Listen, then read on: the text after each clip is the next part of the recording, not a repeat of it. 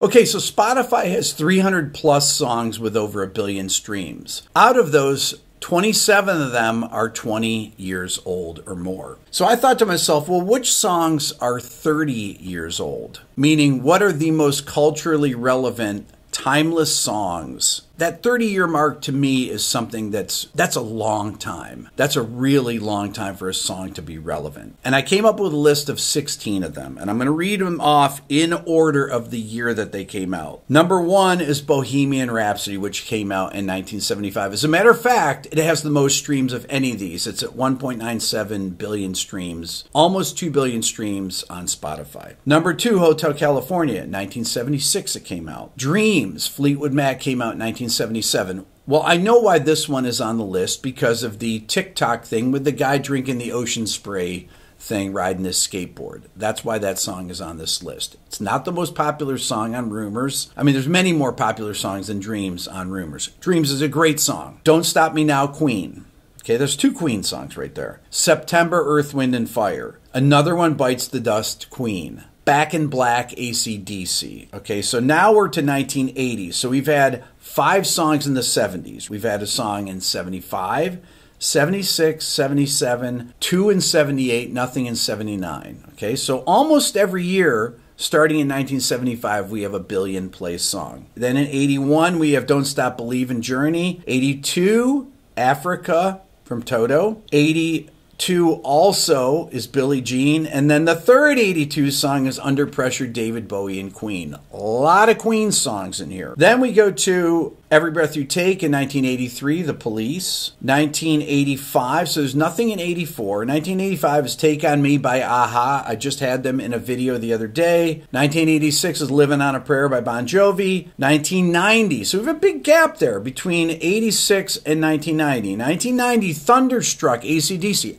I'm surprised by that, honestly, that has a billion plays. I'm not surprised by Back in Black, but I'm surprised by Thunderstruck. That's amazing, really. That just shows you how popular AC/DC is. And in 1991, Smells Like Teen Spirit has over 1 billion plays. Okay, so what are some takeaways from this? Well, what it takes to write a timeless hit song is hidden in this list. And it happens to be that you have to be the band Queen if you want to write a lot of timeless hits. Why does Queen have so many timeless hits? Well, I've made a video about this. Queen has retained its cultural relevancy for so long. It's really amazing. Right now, Queen has, I think, 40 million monthly listeners on Spotify. That is unbelievable. The Beatles have about 25 million. Well, you know who else has about 25 million is Nirvana. Nirvana hasn't put out a record since 1993. Queen is still out touring. Queen had a biopic that came out a few years ago, the Bohemian Rhapsody movie. Not surprising that put them back into the spotlight. But they also are touring. But Nirvana's not touring. Nirvana actually has more monthly listeners than the Foo Fighters does. They have more monthly listeners than any of the grunge bands. Nirvana is a culturally relevant band today in 2022, and they haven't put out anything since 1993. There is no specific genre on this list, okay? We have rock songs like The Police. We have rock songs. Queen, rock songs, Fleetwood Mac, rock songs, if you would call them, I guess they're rock songs.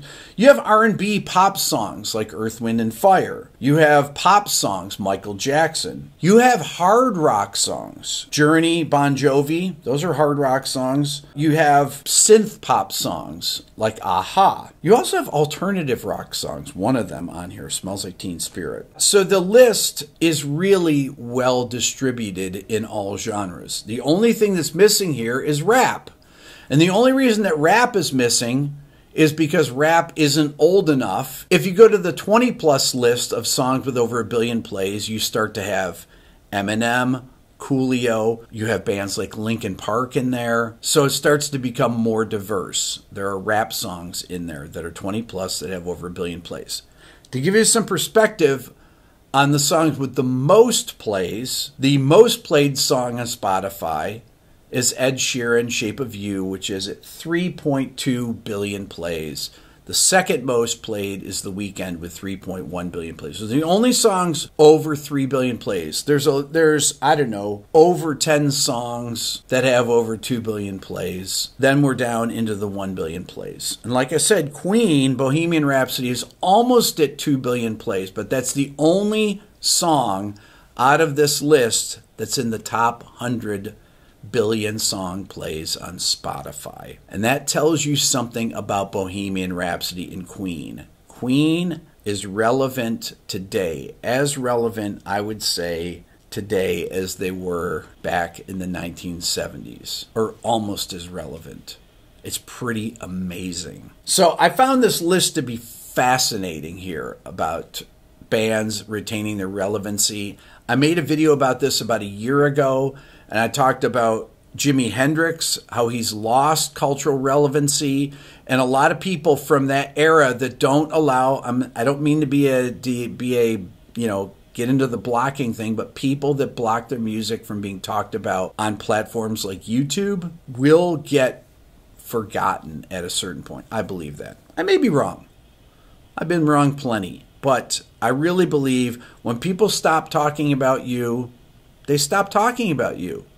And you just see this as these people, these bands, you just look at how many monthly listeners they have, because that tells you how actively people are going out there listening to music. One other thing to think about is why aren't there songs that are older than Bohemian Rhapsody that have a billion plays, like Beatles songs or Rolling Stones songs? Is it because those people haven't adopted Spotify? Yes. Is it because maybe there's not all those people are living anymore?